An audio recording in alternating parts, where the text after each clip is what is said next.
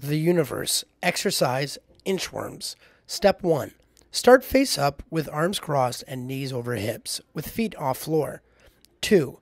Extend your head backwards as you simultaneously draw the knees up and in towards the chest. 3. Flex the head forward, tucking chin in, as you simultaneously lower the legs. Head stays on floor. 4. Repeat moving like a wave without using arms and legs. Remember, head tilts back when knees go in, chin tucks in when knees go down. 5.